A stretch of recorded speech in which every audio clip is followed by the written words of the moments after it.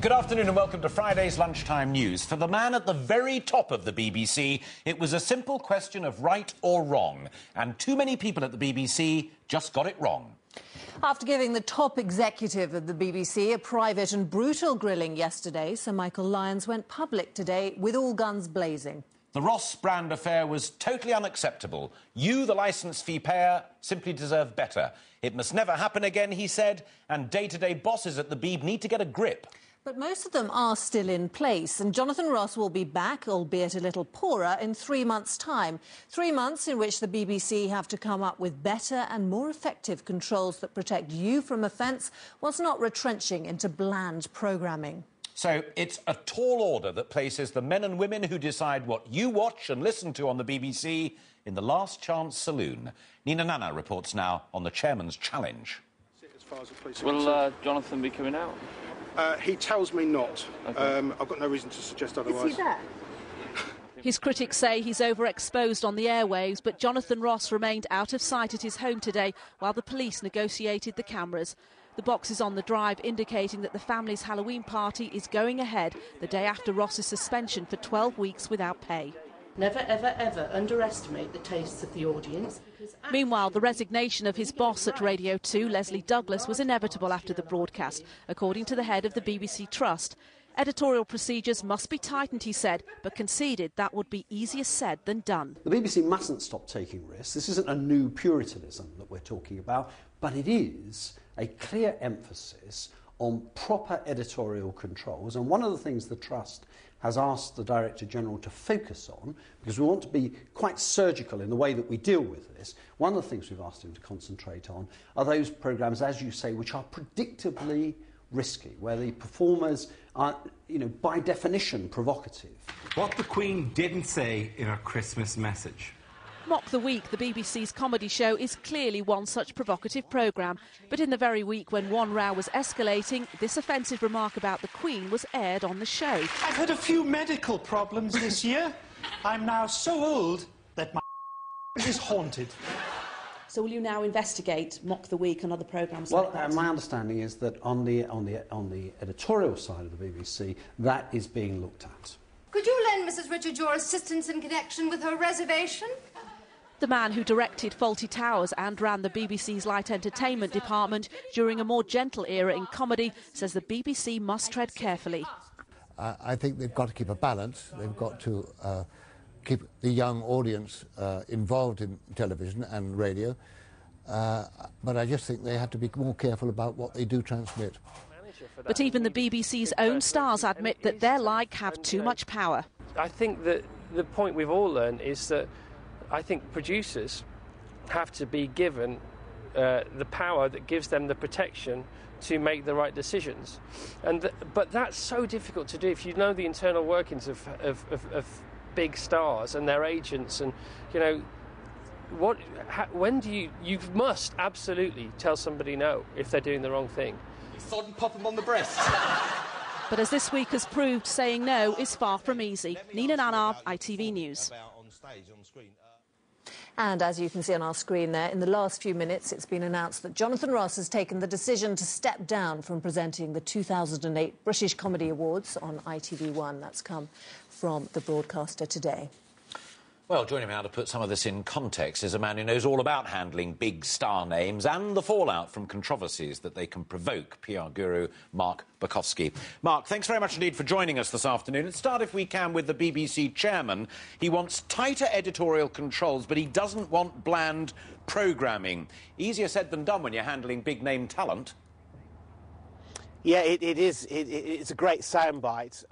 What we're seeing is some very forceful words from the BBC right from the top, where there should have been perhaps those words at the beginning of the week, but they're sending out the right signals. But you're right. A celebrity has a very big ego, and occasionally they believe that they're right. That's why you need, as Chris Evans said in your clip, and he's absolutely right, equally powerful producers to talk common sense.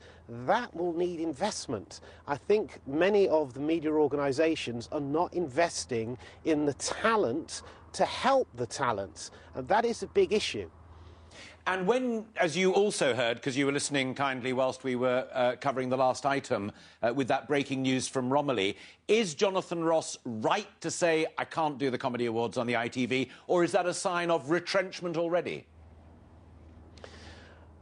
The Comedy Awards are in the first week of January. He would still be under suspension from the BBC.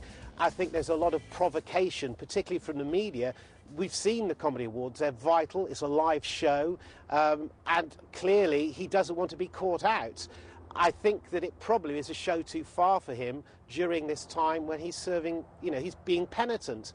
And we've seen some of those incredible faux pas made on that show. And it's live, and there's no getting away from it, and he might be tempted. So I think it's probably the right decision to be made. Apologise for interrupting there. Final quick thought from you, Mark, if you will. Many of these stars have their own production companies that make these programmes for the BBC, or indeed for ITV. That's a real problem in editorial control, is it not?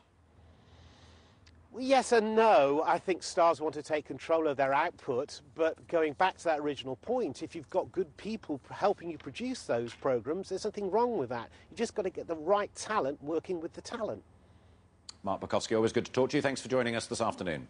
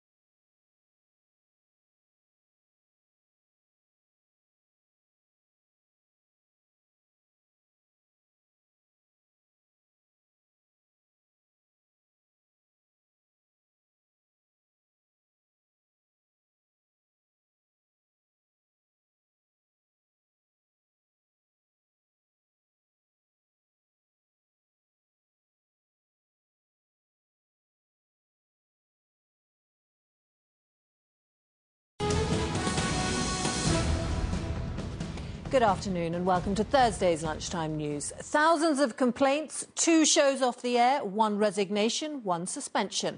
Today, the BBC is finally asking its management, how did we get to this point? This lunchtime, the Director General, Mark Thompson's explaining to the BBC Trust, which is meant to look out for the interests of licence fee payers, why those answer phone messages ever made it to air. The BBC is fighting a desperate battle to contain the crisis. Russell Brand has handed in his resignation, saying the prank calls he made with Jonathan Ross were a really stupid thing to do. Ross's show's been pulled this week, but he's still clinging on to his £18 million deal with the broadcaster. And whilst Ross is off air, licence fee payers are contributing toward the £16,000 a day he is being paid for doing nothing. So far, it's the presenters who face the most criticism for the lewd calls. Now attention turns to the management, who cleared the show for broadcast, and to the bosses, who were slow to apologise.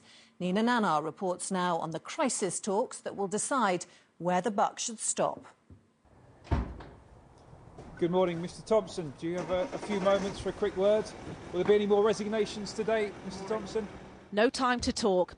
After being accused of reacting far too slowly to the escalating scandal, this is a BBC now in a hurry to get things sorted out. The Director General of the corporation left home this morning for the journey to a special meeting of the group whose job it is to protect the interests of the BBC's licence fee payers. At the BBC Trust headquarters in central London, after facing questions from the waiting media, Mr Thompson was to deliver the findings of BBC management's investigation into how the offending broadcast was allowed on air. I'm just going to the meeting with the BBC Trust right now, if I can get past you, gentlemen. The Ferrari has already claimed one victim, Russell Brand, who resigned yesterday, but also asked for Jonathan Ross to be spared the sacking that many are calling for. You know, what Jonathan did, while silly, was not malicious. He's not a malicious man. He's a family man. He's a lovely, kind gentleman that did something that was a little bit silly. It's been reported that Leslie Douglas, the controller of Radio 2, was prepared to resign if members of her production staff were sacked. But this PR expert says the BBC mismanaged the whole scandal and more heads must roll. Clearly, the media ran this story and pulled the rug from underneath the BBC's, tiny little dainty feet. And when that happens, you are having to react to what the media are saying and not to what you should be saying. But it's been quite interesting that senior BBC officials have kept their head very, very far below the dark parapet. Ross, on a reputed £18 million contract with the BBC, has apologised, but his Friday night chat show has been pulled during his suspension. The corporation may try hard to keep one of their biggest stars, but with complaints now up to 30,000, there will almost certainly be more casualties. Nina Nanar, ITV News.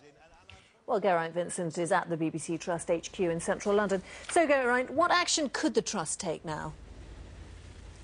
Well, Romilly, I understand that just in the last few minutes that meeting that the Trust is holding has now ended. We're expecting a statement later today. Now, in terms of the decision they've made, well, they might decide to bow to the media clamour and sack Jonathan Ross.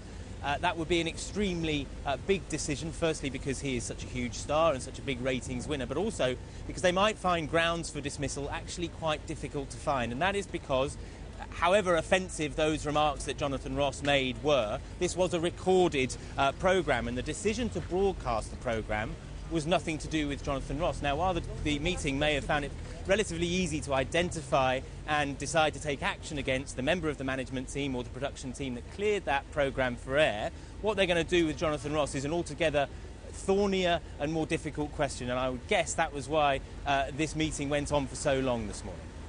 OK, Geraint, thank you.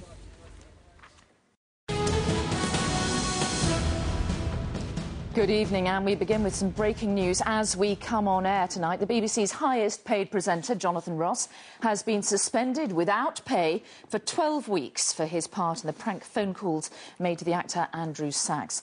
One of the BBC's most senior managers has resigned over the scandal. The controller of Radio 2, Leslie Douglas, has paid the price for the now notorious pre-recorded broadcast by Ross and Russell Brand. Just a short time ago, Ms Douglas released a statement saying the last week has been a painful one for the BBC and particularly for BBC Radio 2.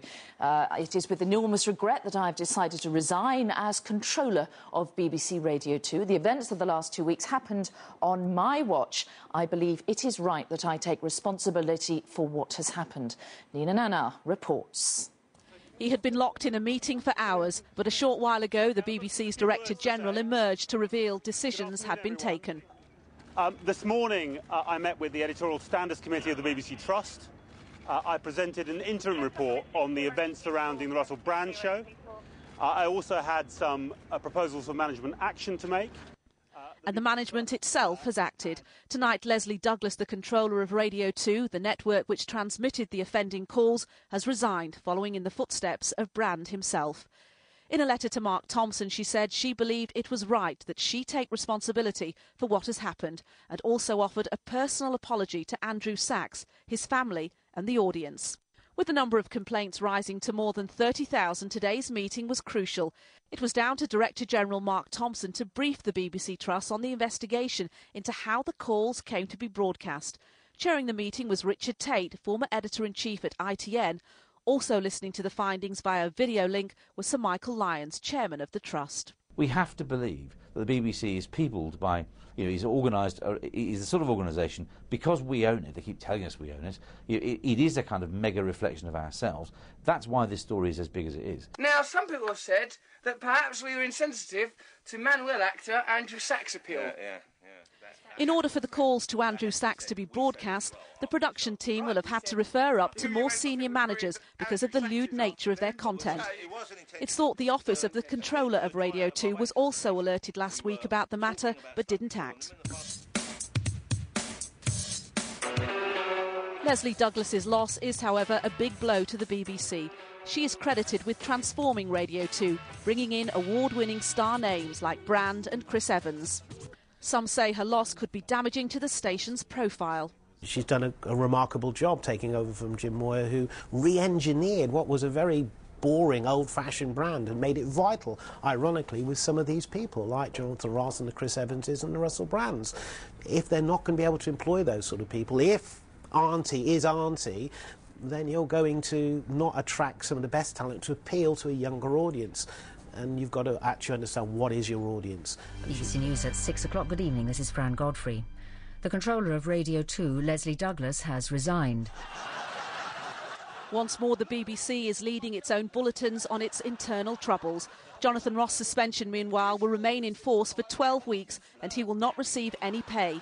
The BBC Trust has said that the matters are still being investigated and the BBC itself will apologise on air to licence fee payers. Nina Nanar, ITV News. Well, Gareth Vincent is at the BBC Trust headquarters tonight. Gareth, this story is changing all the time as we come on air. What more can you tell us about Jonathan Ross's suspension? Well, his behaviour described by the BBC tonight, his behaviour on that broadcast, 10, 11 days ago now, described as completely unacceptable. The director said it cannot be allowed to go uncensored or to go without sanction. Suspended, as Nina said there, without pay for 12 weeks. But I think what's happening here, it's not quite a sacking, is it? It's almost a compromise, a suspension for 12 weeks without pay. And I think that reflects disagreement right at the very top of the BBC about what to do with Jonathan Ross and how to resolve the situation, whether or not to fully sack him. And I think that the disagreement and the dilemma is because if you sack him, well, that's difficult. Yes, he did say these dreadful things, but it was a recorded programme. He is not responsible for that broadcast. The responsibility for the broadcast was Leslie Douglas's, and that's why she has resigned tonight. There will be those at the very top of the BBC who want to keep on Jonathan Ross. He is, of course, a huge ratings winner, but the question there is, how do you possibly reintegrate this huge star into programming in the face of such public outrage? So disagreement and disarray, I think, as well. We've got different statements coming out from different parts of the BBC at the same time tonight. Gareth Vincent at BBC Trust headquarters. Thank you. And any more on that during this programme and